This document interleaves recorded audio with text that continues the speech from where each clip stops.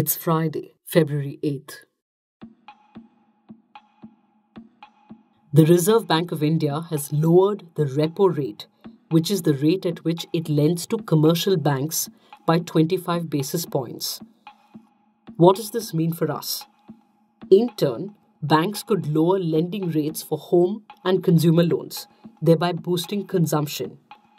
Lower interest rates mean lower cost of borrowings, which means increased investment spending by businesses. The central bank policy also signals further rate cuts. The Monetary Policy Committee that decides rates said investment activity is recovering but supported mainly by public spending on infrastructure. The need is to strengthen private investment activity and buttress private consumption. But the move to reduce rates has come as a surprise. Why? First, let's step back for a bit and look at what is monetary policy. Simply put, the two tools used to guide or influence the economy of a country are fiscal policy and monetary policy. Fiscal policy is the budgetary policy, or how the government uses tax rates and public spending with the aim of stabilizing and promoting economic growth, employment generation, and for a developing country like India, achieving social justice goals. Monetary policy essentially is the mechanism through which the central bank, in our case the RBI, manages the money supply in the economy. To what end? To control inflation, bring stability in economic growth chiefly. So, a lowering of interest rates will, as we said, mean lower cost of borrowings, which means increased investments, good for economic growth. Lower rates also mean increased consumption because people have more money to spend. Now, as demand increases, if supply or productive capacity of the economy does not increase similarly, the price of goods will increase, which is inflation. And inflation targeting is seen as the primary objective of most central banks. It is a priority for the Reserve Bank of India. And inflation is impacted by an interplay of fiscal and monetary policy. Increased government investment and spending resulting in increased demand could lead to inflation. So here is why Thursday's rate cut came as a surprise. The Monetary Policy Committee was meeting after the budget and was expected to take the impact of this expansionary budget into account. Also, as has been argued in opinion pieces like this one in Business Today, which says, conditions may be right but not perfect to cut interest rates, the writer points out, it is only in the last 5 months that inflation has seen a steep downward trend because of food and crude prices.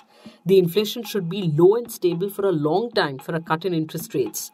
And core inflation is sticky. The core consumer price index inflation, which is without food and fuel, is still sticky.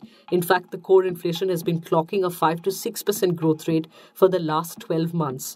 The core inflation is the right indicator as it doesn't take into account change in food and fuel prices, which are highly volatile. That said, in an election year, the rate cut suits the government that would want to see boost to lending and a push for growth. Reuters quoted a leader of the economic wing of the RSS as saying, the new Reserve Bank of India Governor Shaktikanta Das has, quote, passed the litmus test by cutting the policy rate on Thursday. A Delhi court has adjourned till the 14th of February hearing on an application filed by Indrani Mukerjea, former director of INX Media, seeking to become an approver in the corruption case in which former Finance Minister P. Chidambaram's son Karti is her co-accused.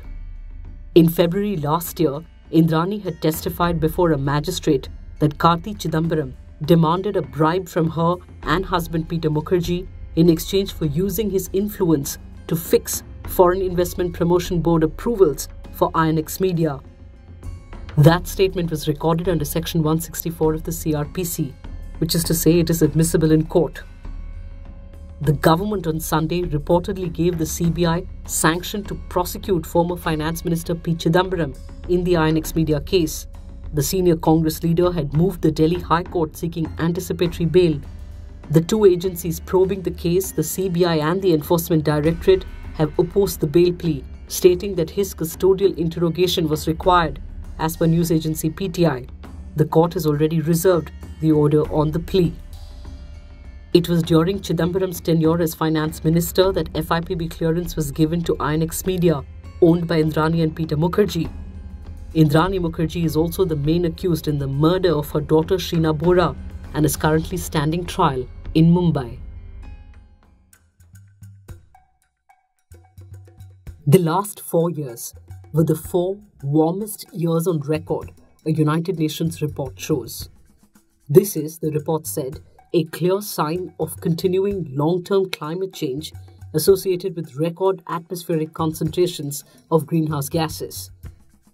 Modern temperature record, remember, began in 1850.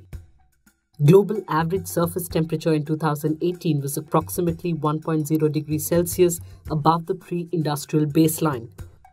The year 2016, which was influenced by a strong El Nino event, remains the warmest year on record, 1.2 degrees Celsius above pre-industrial baseline. In the coming years, temperatures are likely to approach levels that most governments consider dangerous for the Earth, Reuters said, citing the report.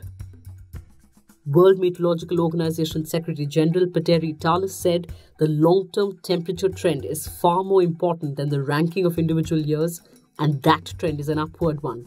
The 20 warmest years on record have been in the past 22 years. The degree of warming during the past 4 years has been exceptional, both on land and in the ocean. Temperatures are only part of the story. Extreme and high-impact weather affected many countries and millions of people with devastating repercussions for economies and ecosystems in 2018. Many of the extreme weather events are consistent with what we expect from a changing climate. This is a reality we need to face up to. And as the WMO points out, 2019 has started with extreme high-impact weather in many parts of the world, including dangerous and extreme cold in North America, record heat, wildfires and rainfall in Australia, record temperatures and rainfall in parts of South America, and heavy snowfall in the Alps and Himalayas. This is Raphael Samuel, and he is suing his parents for giving birth to him. A self-proclaimed anti-natalist, Raphael believes this. Basically, I want everyone in India and also the world to realize one thing, that they are born without their consent, that they do not owe their parents anything.